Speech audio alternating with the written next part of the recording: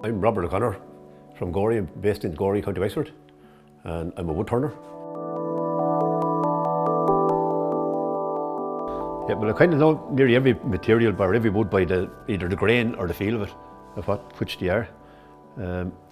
Like this one here is beech. The reason I like turning beech is I like when it's spalted, which is a fungus. We call it spalted, which is a fungus attacking the tree, and you get all these little black lines going through it. So when it's polished up, the whole grain just bounces back out at it. Completely different than your normal bit of beech. That hasn't any spalting in it. Well, the slow way of doing it is just leave it in a very damp place, lying flat, just off the ground, and the fungus will attack it. Or the quick way is we actually cut it out, paint on natural yogurt onto it, and wrap it up in cling film.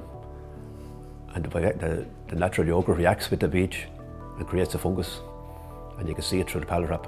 It only takes weeks to happen. You have to dry it to kill the fungus. That stops it from going any further. It won't go any further after that.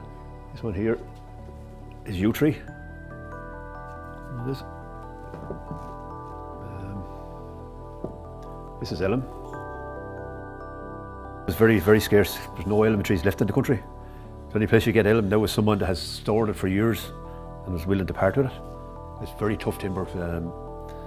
Lovely to turn, but very hard to turn. It comes up super, especially if you get a bit of bur elm, which is very, very scarce at present time. Sycamore, cedar,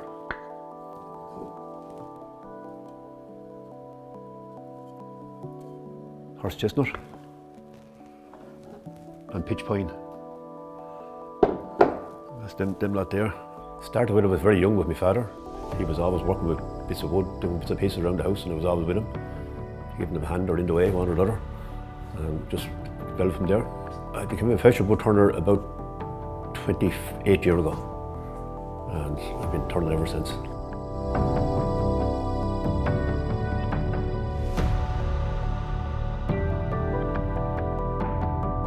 Well, the signature piece is what they call the Stonewall bowl, and it came about very simple.